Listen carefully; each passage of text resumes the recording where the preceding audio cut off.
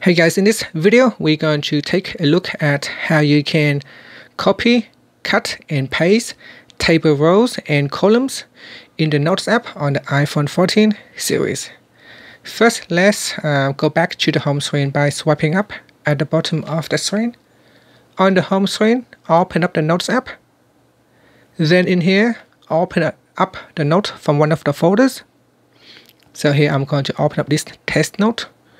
And then you can tap on a column or a row.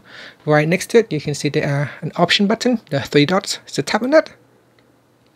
And then let's say if you want to copy a row, you can tap on the row, select it, and then from the menu, tap on copy. Then we go down here to the bottom. So let's say you want to insert a new row into after the row number 4. So I'm going to tap on that right there.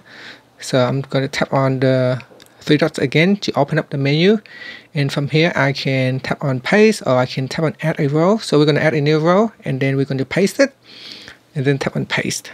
And that is how you can copy, cut or paste a row or a column. It's very similar to a column. I can select a column, then I can tap on the more button again. From there it will open up the menu.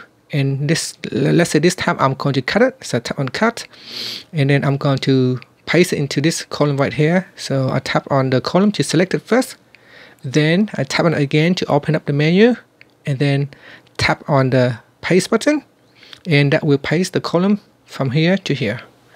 And that is how you can copy, cut and paste a table, rows or column in the Notes app on the iPhone 14 series.